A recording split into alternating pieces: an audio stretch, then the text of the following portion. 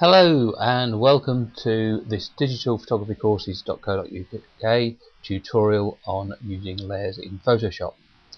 Now, one of the things that separates Photoshop from many other editing programs is this ability to use layers, but that can be a little bit difficult to grasp at first. So if we just take a look at this image that we have here, maybe this will kind of explain it for you.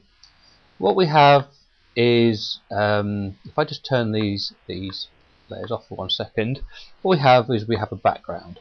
On this background, if you kind of think of this as your white piece of paper, and then if you imagine drawing a blue circle onto a piece of clear acetate and then stacking it on top of the white piece of paper, you would see, for all intents and purposes, a blue circle on a white piece of paper. Then we can draw a red box, and if so, we could also write some text onto another piece of acetate, and if we stack these all on top of each other, for all intents and purposes it would look like one solid object.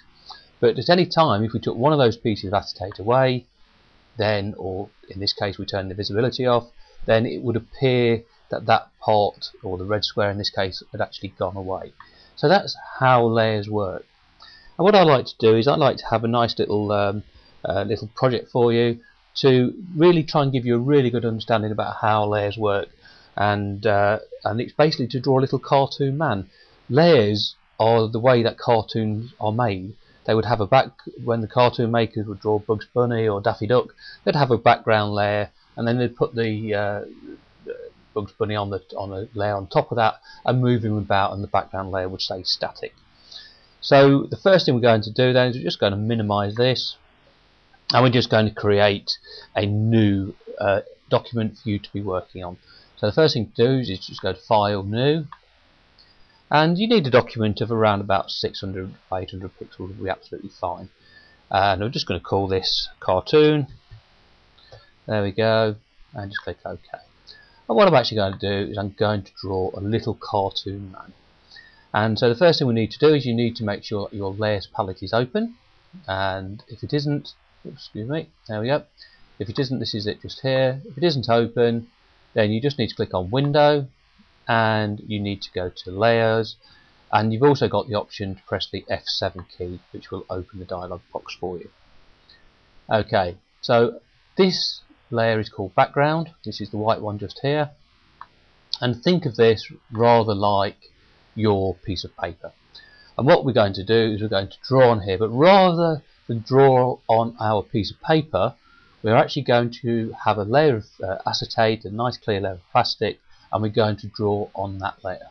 So we need a new layer, and to do that we have this icon down here which says Create New Layer, and now you see that we have a layer called Layer 1. At the minute it is completely transparent.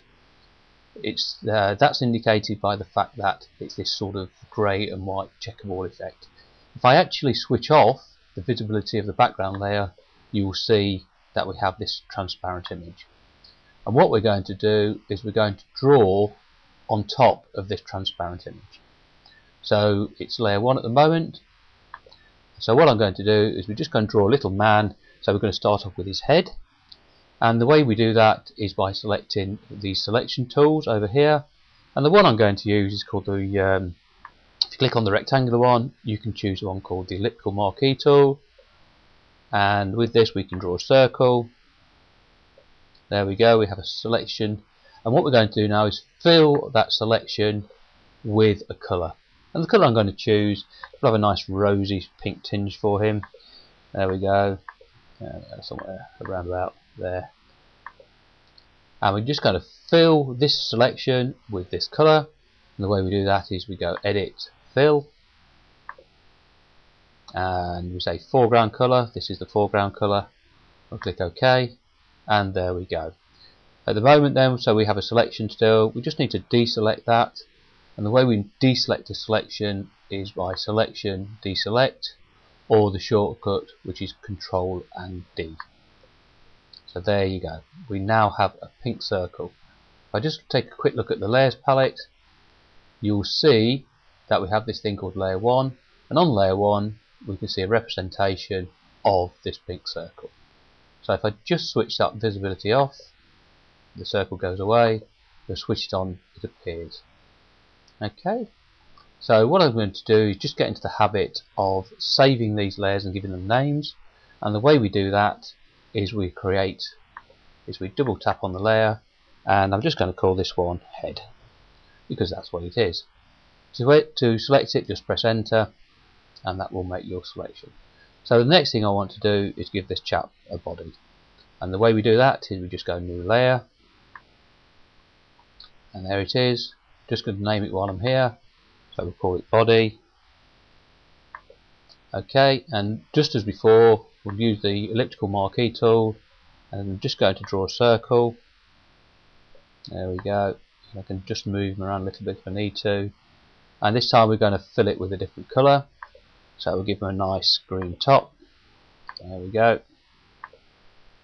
and we go edit, fill, foreground colour, so that's the green. Click OK, and there you go. To deselect, the shortcut was Control and D, so just go Control and D, and if I just look at the layers palette, you will see that now we have a body layer and a head layer.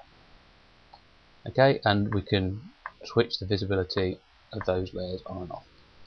So what I'm going to do now is just create another layer here, and we're just going to go along and carry on with doing his legs, and we'll have another layer for his arms. There we go, and we can carry on and build up layers for feet and all sorts of other bits and pieces.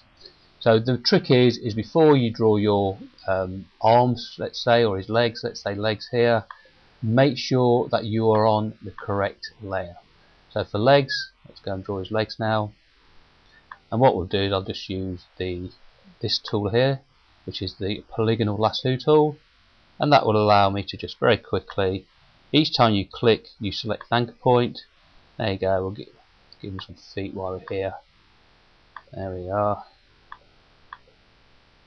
There's his legs going up. Nice pair of trousers. There we go.